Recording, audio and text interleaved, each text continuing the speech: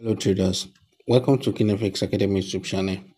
My name is Akin I'm the lead instructor. So guys, here is another beautiful and simple, powerful strategy to scalp boom and crash. You understand? You can see on my screen that on the indicator window we have some lines. First of all, let me explain those lines. You understand?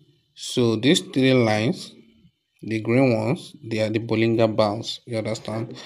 The black and the red one is just moving an average and the MACD. You understand? So how does this Bollinger Bands and the MACD and the moving average come up to give us a good scalping strategy? This strategy is very effective. You understand? So we are going to do some back testing together now to confirm the strategy is very effective. The one good thing about this strategy is that it doesn't have much confluence to follow, like doesn't have much rules. The rule is just that once you see that this moving average, first of all, it must crosses a spike must happen in the market that will make this moving average to cross the three Bollinger Bands. You understand? The I, we have three band, the upper band, middle band, and the lower band. Now, when you are trading boom, your focus should be on the upper band. The price must crosses the upper band, which is the moving average and the MACD. The red and the black line should cross the upper band. You understand? So what are you waiting for on the upper band? You want the crossing to also happen at the upper band without crossing the upper band. Once you see that, you enter for sell. You count your 5 to 10 candles. You understand? So you can see that here the crosses happen above the upper band. You enter for the trade from here. If you enter for sale from here, you have your 10 candle complete. So now let's go back and see if there is any other signal we can look at. You understand? So you can see here the crosses also happened here. You will have count your 10 candles, or 5 to 10 candles from here. 5 to 10, it depends. If you are trading small accounts, use 5 candles. If your account is above maybe it's up to 1500, you can use 10. You understand? So there's one thing I want to explain. You can see this cross in here now. This signal is invalid. You understand?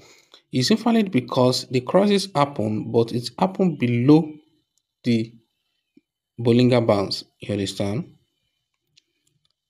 You can see it even happen below the second band, so the strategy is invalid.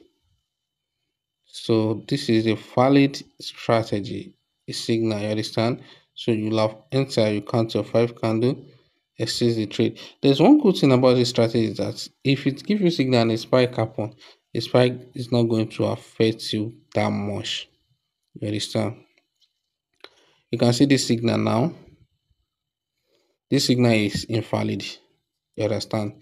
The reason why it's invalid is that the third band is still above. If you draw your screen, you will see that you still have one band above those crossing. You understand? There is no 100% strategy. You understand?